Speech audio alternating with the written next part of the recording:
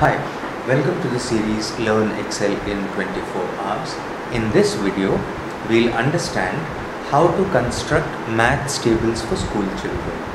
Let's say we want to construct a table which shows 1 ones are 1, 1 twos are 2, 1 threes are 3, so on and so forth up to 12, and for numbers from 1 through 12. So we'll have to make a grid first. So I start with column B. In B4, I put in the data header as factor, and then below I put in the factors 1, 2, 3, 4 all the way from 1 through 12. And this table we want to construct for numbers 1 to 12.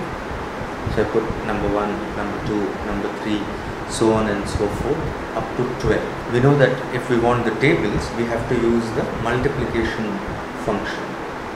And then suddenly we realize we have a problem over here. Number.1 is saved as a general category, and therefore if we try to use the multiplication function, we will not get the desired result.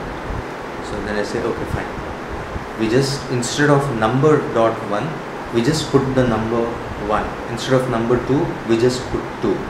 And we do this across for 1 through 12. So now we have a matrix where we have in column B factor 1 through 12 as numbers, and in row 4 numbers 1 through 12. Now the multiplication function can work properly. So we come to C5 to construct the first table. C5 is 1 into 1, so the formula will be equal to B5 into C4. Now just observe carefully over here. Do you realize that when we want to construct this table, the factor is going to change? B5, B6, B7, B8, so on and so forth.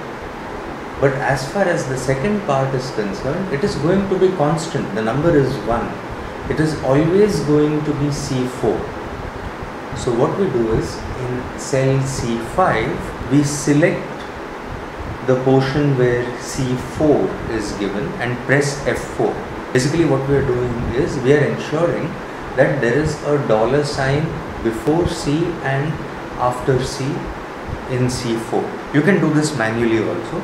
You just have to prefix and suffix the C with a dollar sign. So now what is going to happen is, when you use the drag and drop function across column C, the B values will go on changing, B5, B6, B7, but always it will be multiplied with the value in cell C4. So in column C, the table for 1 through 12 is done. Now we come to the cell D5, construction of table for number 2. So we say equal to B5 into D4. Again the same concept will come in.